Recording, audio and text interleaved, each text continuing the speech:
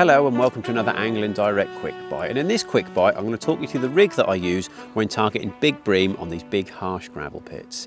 And without a doubt most of big bream in here are caught by the carp anglers. Therefore my approach to targeting these big bream is based on a scaled down carp rig. So the first thing I want to do is I get a coated hook link, I trim off about 12 to 14 inches of hook link, and then I strip off maybe the last 4 to 5 inches of coating. I then tie a small overhand loop in the uncoated section of the braid to form the hair.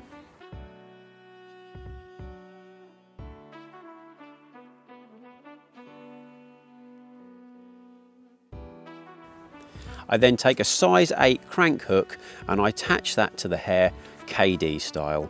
So I do 5 whips down the shank of the hook, then I pull the hair up towards the eye of the hook and do 5 more turns down the shank of the hook, and then back up and thread it through the eye, knotless knot style.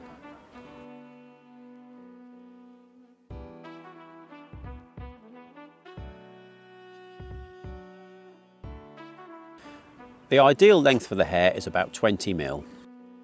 I then thread an anti-tangle sleeve onto the hook link and then tie a small figure of 8 loop.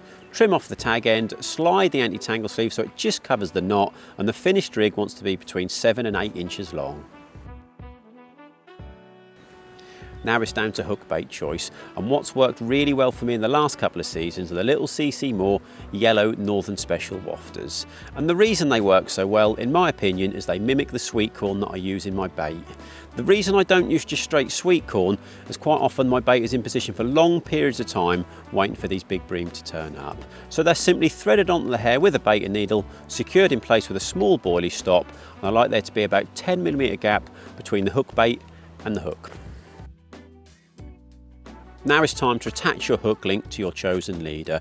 I'm a big fan of the Fox submerged leader. It's kind of a leadless lead core, and those leaders are very important because nearly all my big bream fishing is on the top of gravel bars, and these gravel bars are quite often covered in things like zebra mussels, so that protects that last metre of line against any nasty stuff that might be growing on top of that bar.